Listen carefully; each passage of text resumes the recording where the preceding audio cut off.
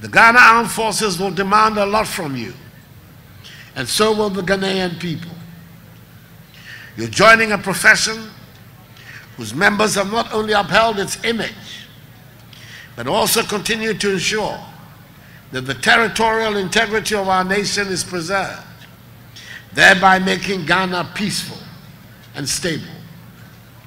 In order to execute your onerous obligations, the motto of the Academy, service, devotion, and sacrifice, must always be your guiding principles.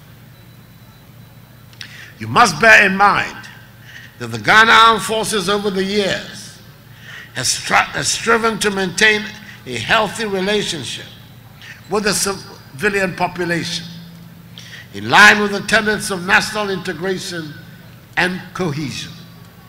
However, there have been a few unfavorable media reports about the actions of a few military personnel.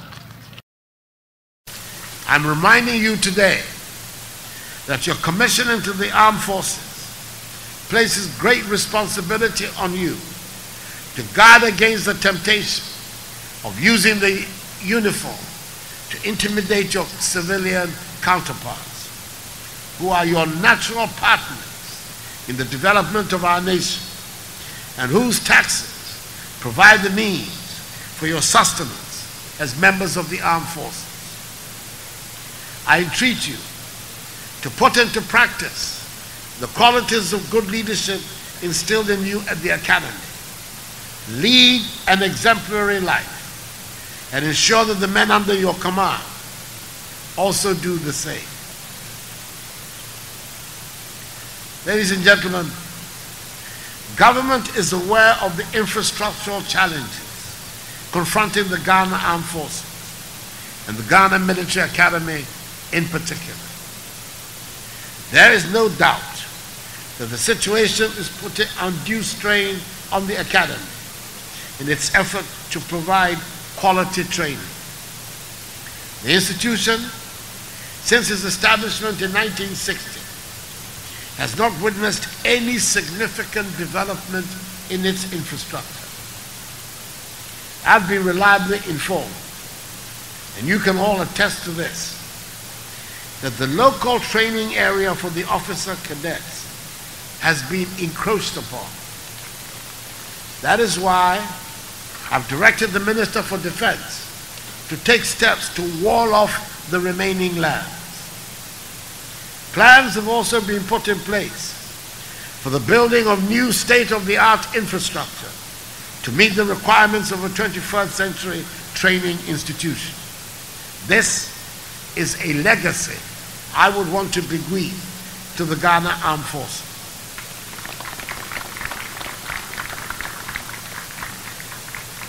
We live in a constitutional democracy which has taken the blood and sacrifices of several generations of Ghanaian patriots to establish. Our nation has become the standard bearer and beacon of democratic government on the African continent, receiving worldwide acclaim for its progress. We cannot achieve the growth in our economy that will provide the Ghanaian people with a dignified standard of living without peace and stability. As your Commander-in-Chief, I promise you, I cut the saw for the National Barracks Regeneration Project, which has since started in Accra and Tamale. It will be expanded extensively in 2019. Next month in November, the Minister for Defense will cut the saw for the construction of the Commander-in-Chief Sports Stadium program for garrisons in the country, with the first to be built in Tamale. It is gratifying to note the funds have already been secured for this project. Funding has also been secured for the construction of a new Army headquarters, which will begin before the end of the year. A contract has also been signed for the construction of a forward operating base at Nzulebu in the western region to protect our oil resources.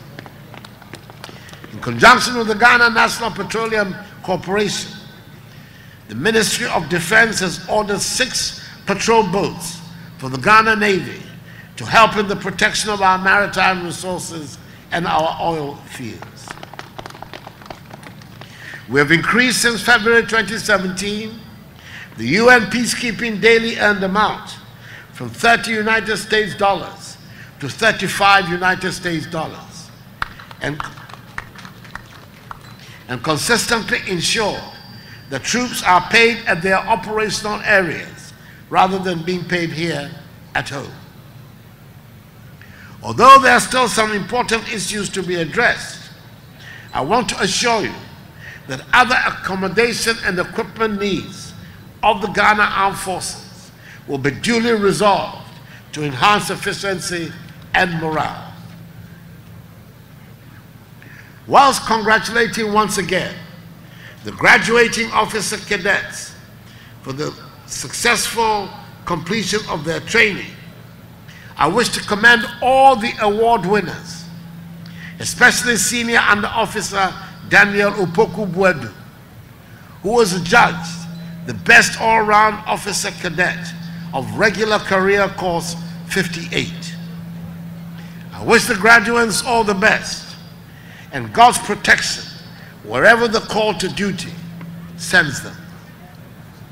May I ask all of you, ladies and gentlemen, to be upstanding for conferment of the Presidential Commission on the graduating officer cadets. Praise! Praise! Sit!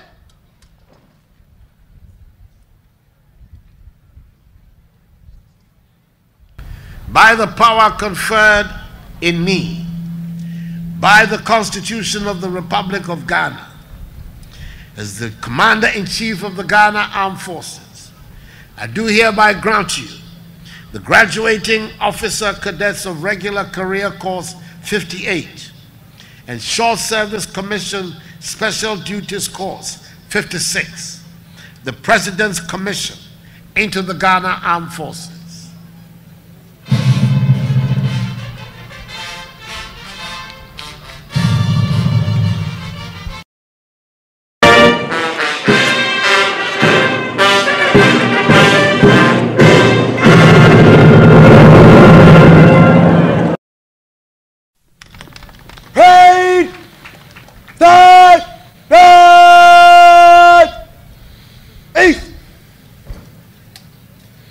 May God bless the Ghana Armed Forces and bless our homeland Ghana and make her great and strong. I thank you for your attention.